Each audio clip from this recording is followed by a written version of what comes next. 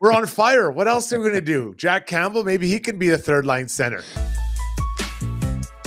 Is it fair to throw Dylan Holloway at center anytime soon in the NHL? I don't see a problem with it. What I think will happen is McLeod will go to third line center.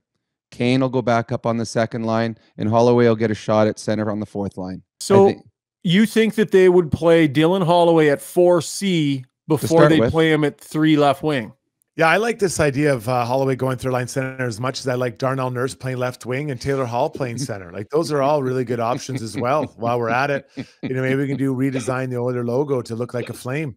To me, it's you're asking someone to do something that he hasn't done at the professional level. He's not an NHL player yet. This isn't asking a guy who's played 500 games in the NHL to take some draws and go play center for a while.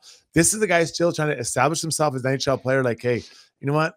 Man, we need a third line center. Let's just slide you at center. It's not happening. I love ideas, but some ideas are just not going to be bear any fruit, as they say.